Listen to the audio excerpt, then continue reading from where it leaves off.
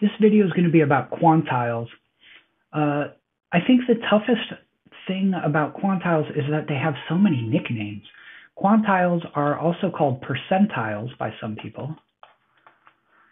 And later on, when we get down to some specific named quantiles, we're going to hear another word for these things, which goes by the name quartiles. So replace the N with an R.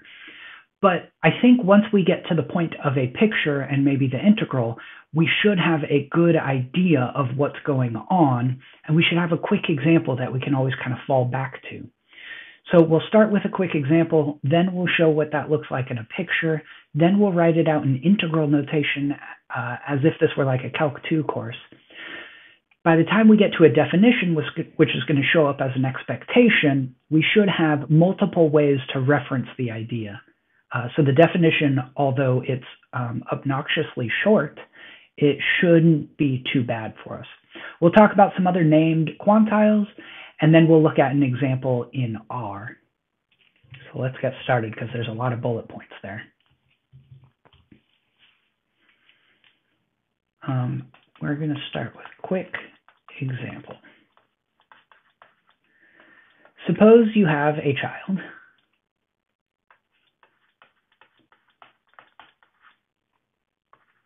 and your child weighed 7 pounds and 11 ounces at birth. If your child's weight is greater than, let's say, 67% of all other children's birth weight, then we say your child is in the 67th percent. Well, we say quantile or percentile. And I defaulted to percentile because in the medical world, percentile is more common. The only real reason we're going to stick to quantile, where that is an N, I'll just make that more clear, is because that's the name of the function in R, is quantile. So the takeaway here is that there is some weight that defines the point with which all other children are less than your weight. That is, your child's weight is greater than some 67% of all other children's weight. So the way we write this out is we call this number itself Q sub 67. And we'll just write it as a decimal for consistency. So there is some number that puts all other numbers relative to whatever the context is, in this case children's weight, below that number. Okay, so let's see this as a picture. So we might think of this on a normal density, because I can draw those the best. Oh, except that one's not great. That's okay. It's supposed to be perfectly symmetric, but it's clearly not. So we might say 7 pounds and 11 ounces is here, and this is equal to Q.67. So this is the number that puts 67% of the area under the density function less than it. So this is where all other children whose birth weight is less than some amount live. All other children's birth weight is less than the number that defines the 67th quantile. Okay, quantiles, percentiles, always define a number, which we will reference like this, for whatever percentage it is less than that number of interest. Okay, so you can imagine then, as an integral, we're essentially integrating some density function up to the point of interest, and now let's start generalizing it a little bit. We'll call it Q sub p, where the integral is equal to that decimal. So like, imagine this is 0.67 equal to the integral from somewhere I haven't yet specified up to the point Q 0.67. And keep in mind that this is like 7 pounds, 11 ounces, according to our example. The only reason I've left this lower bound out of the notation so far is because they often write negative infinity, which works in the case of the normal density function, whose lower bound of the sample space is off towards negative infinity.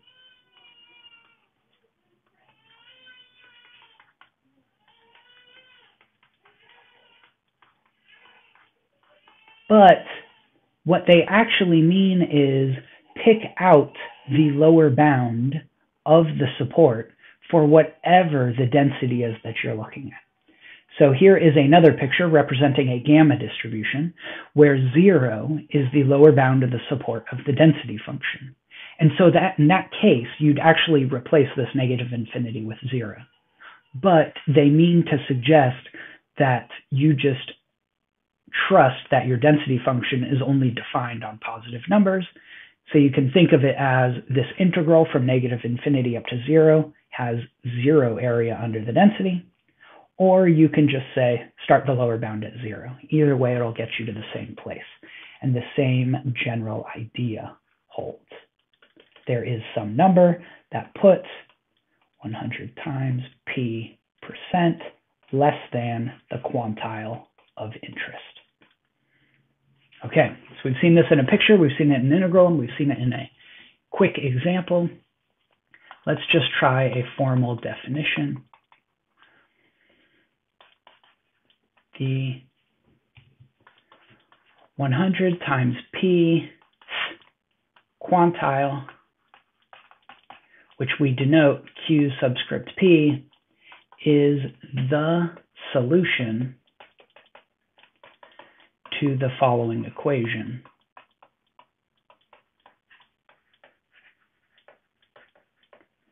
The equation looks like this. We have p, that like 0.67, as it was in our quick example, is equal to the expectation of the indicator function from negative infinity up to the point Q sub p. And so really this equation must hold for some specified probability, like 0.67, and you solve the expectation, you solve the integral problem for this value Q sub p. But it turns out what we're really doing is just taking an expectation of area under the density function with respect to the function, the indicator function, up to the number we are interested in. So hopefully, even if this isn't the most obvious of definitions, referencing the picture, the integral, and the quick example will help us make more meaning out of this.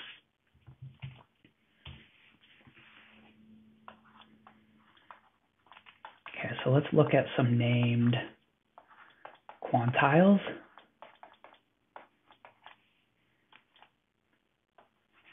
Q sub 0.25 is also called the first, okay, this is obnoxious, quartile, but I got to spell quartile right. Okay, quart in English is like quarter.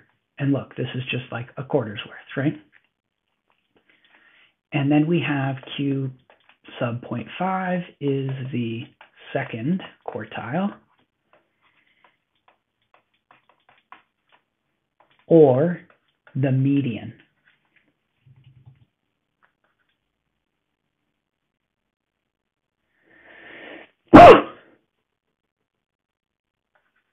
The median. So Q.5 then is essentially the number that puts exactly half of the area under the density function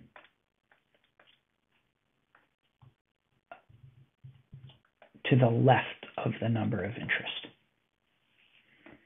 And then you might be able to guess at this point there is the third quartile.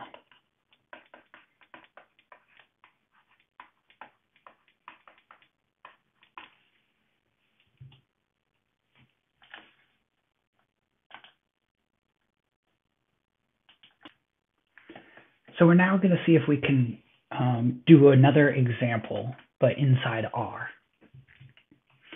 So if we go over into R, I'm going to load this droughts data set, which you can either go get the URL from my website, as I've shown you in previous videos, or you can just copy this down. I hope you can go to the website. It's much faster, but if you can't, you can pause here. So to calculate the quantile from, let's say, a gamma distribution, just to make my example fun, you start with Q, because we're looking for a quantile, and then you type the name of the distribution. So there's this sort of function for most named distributions in R. I'm going to, just for fun, start with the 75th quantile, or the third quartile. And I'm going to pick shape equal to A, and I've actually chosen these values A and rate equal to B. So let me just show you these values, A and B. I'm not telling you why I've chosen these numbers. I'm just picking these numbers kind of randomly.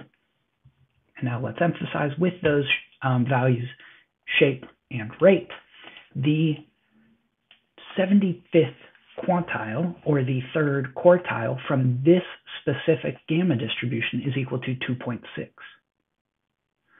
So the number 2.6 is the number that puts 75% of the area under the density function, this particular density function, to the left of the number 2.6.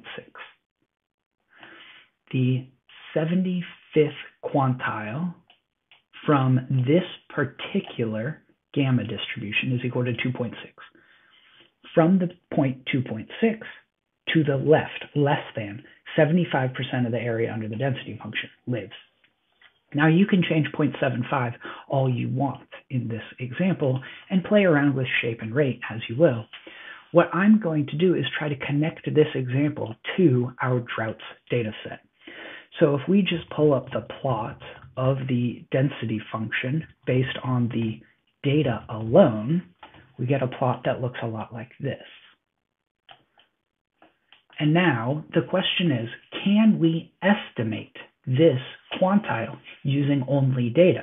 And the answer is absolutely. You go to a function named quantile, you type in the vector that contains your data of interest, and you say you're interested in the 75th quantile, or the third quartile.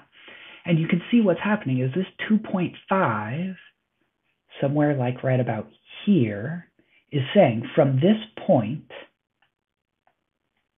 all the area under this density function to the left is about 75% of the area.